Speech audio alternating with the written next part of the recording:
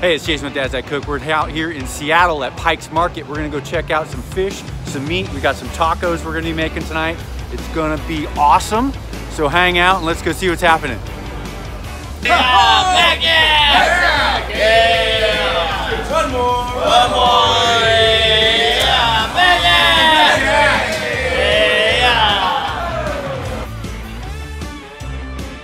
yeah! I am here at Pikes Market hanging out with Zach. Zach, he's the fishmonger here. He's gonna show me what's up with fish because we're making some fish tacos tonight. And Zach's got the tips on what kind of fish we need to have. So, Zach, what are we thinking? I'm thinking something light, maybe a white or a salmon. What do you got? Got it. Usually, traditional fish tacos would be like a nice mild cod. Mild cod. I like local rockfish as well. Yeah. Great mild option. White fish, little sweet, really good stuff. Got it. We got some albacore tuna right here. A little tuna. We can make some tuna tacos or sliders. Yeah, Stuff like that. you got some one over here. This is a California king salmon, fresh. Notice how clear the eyes are. Oh yeah. That's how you can always tell a really fresh fish right there. Clear eyes, minor scale loss. Where's that rock cod? Right here. This guy here. Absolutely. So if you were gonna make a taco, Zach, right? You're gonna make a taco. What would you use? I mean, obviously I come from California, so I get salmon, and the rock cod I don't work with quite often. So, you know, if you wanted something flavorful, you want something kind of light, and it's just gonna drip into your mouth. Got it. I'm definitely going with the rockfish. Yeah. Oh yeah. Make a nice slaw, maybe a little nice sauce to go on top of it. Yeah, yeah. It firms up, gets nice and flaky. Super sweet, super mild. Super sweet, super mild.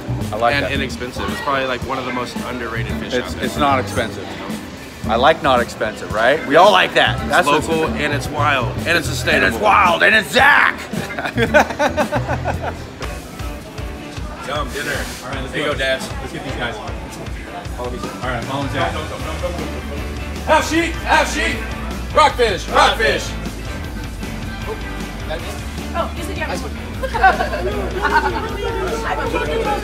550 out of.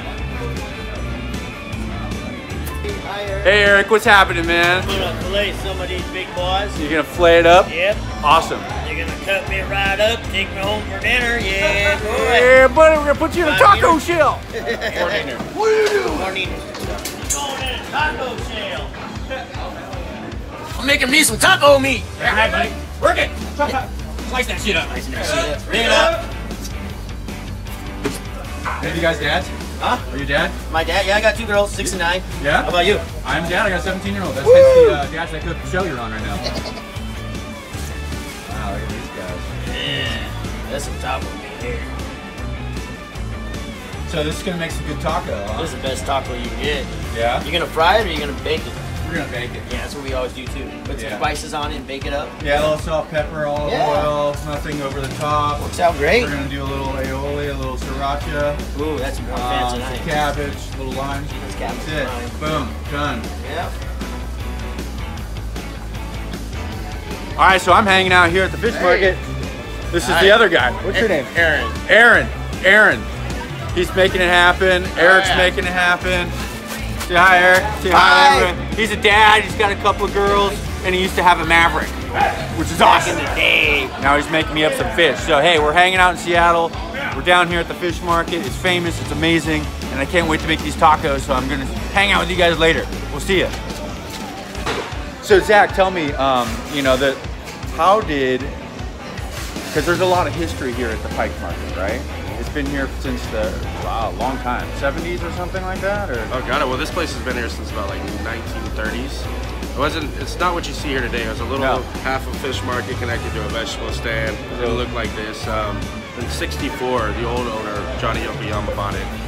Bought the produce stand next to it, expanded it to what you see now, and just recently sold it to the 4 owners a year ago. It's been just about over a year since they've owned it. Wow. And we read a little story on that. That he, obviously had plenty of options to sell it. Yeah, exactly. And he could have sold to anybody. But why would he do that? He got us.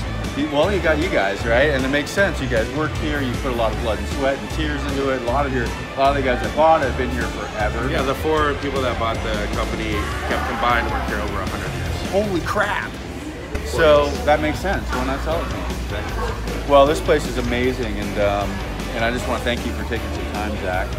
You know, hanging out here at Dad's That Cook, learning about some rock cod here, and we're gonna cook that up tonight for some fish tacos. Put a little sriracha aioli on that. Sounds good. You better bring us some. All right, I'm gonna bring some over. So hey, thanks for hanging out, and we'll show you that recipe when we're done. All right, see ya. Hey, thanks for watching. You want to see more cool videos like this one on Dad's That Cook? Make sure you subscribe. You want to win some really cool stuff? Subscribe. You want to get notified? Make sure you know what's going on? Subscribe.